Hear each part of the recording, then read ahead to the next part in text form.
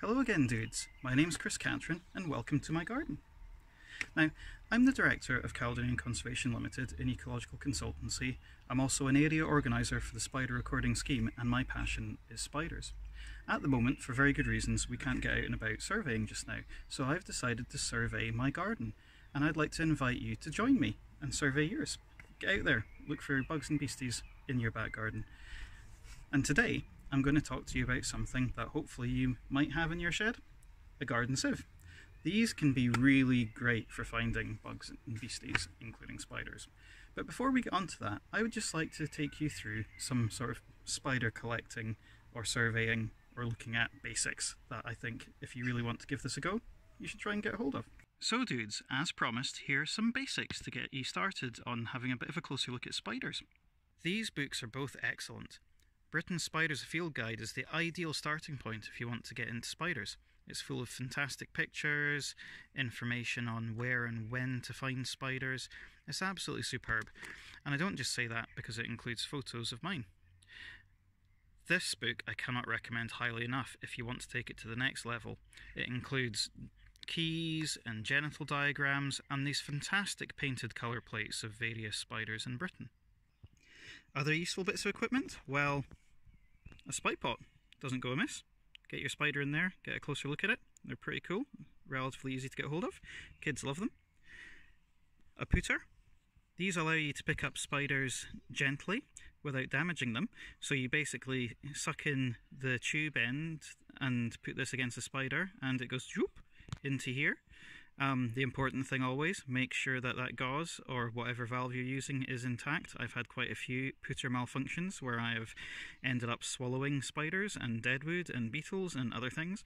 Most recently I think was doing a survey in Glasgow and I think some passers-by were a bit surprised by my reaction and some of those spiders coming out. And I can say to anyone who is interested, different spiders do taste different. And their textures are different too. Moving around, magnifying glass or a hand lens of some kind is great. You can get a closer look without a microscope. Something maybe a bit more robust, a bit more magnification, a bit clearer if you want to take it a bit further. And the tuning fork. It's essential, get one.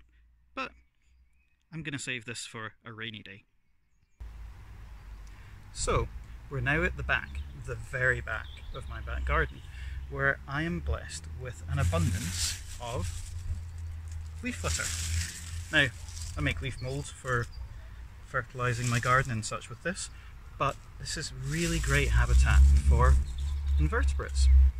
Loads of spiders love to live in this, beetles, springtails, flies. It's fantastic. So if you happen to still have some leaves left over at the back of your garden after winter, then this is the time. Get out there, see what you can find. Now, as well as a garden sieve, you are going to need one other bit of equipment, and that is something like this. I'm using a white tray. I've got lots of white trays for work, and I also use them for events with kids and things, showing them bugs. But you don't need a white tray, you don't need something specialist. You could just have a white sheet, or some plastic, or a bowl, just whatever you can to shake these bugs out onto to make them a bit more visible so as you can spot them. Now you really want to fill the sieve up with a bunch of leaves. And you want to make sure that you get lots of this nice damp stuff too, because a lot of the bugs are going to be down in that. And fill it up. Nice big mix, and you're good to go.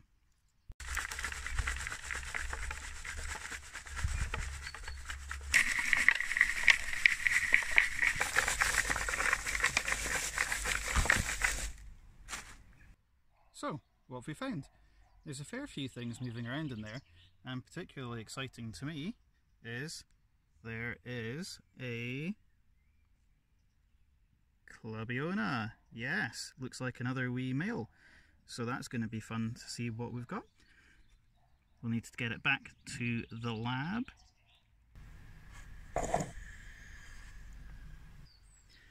You may earlier have noticed me using this, my Pooter. It collected the Clubiona delicately without damaging it, which is fantastic. And now I'm going to take the opportunity to have a closer look. You don't need a microscope to look at bugs closely. You just need a hand lens or some kind of magnifying glass. And if you take the lens and hold it against your eye, and then take what you've caught, you can move it closer until it comes into focus, and you can observe the spider or other bugs are available in close detail while they're alive without the need of a lab at all. It's fantastic. So my dudes, I hope you enjoyed visiting my garden again. Today, hopefully you've learned some of the sort of basic things that would be useful to have a bit of a closer look at spiders and other bugs around your house and your garden. And maybe you've learned a technique that you're going to go away and do yourself. If you've got one of these, garden sieve, or something similar hanging around, you can get out there, get some vegetation in, shake it away. And I'd be really interested to hear what you get. And for those of you wondering, Clubiona terrestris, terrestrial sackweaver again. So that's 2 Clubiona terrestris in a couple of days. That's pretty cool, huh? So, until next time, see you later dudes!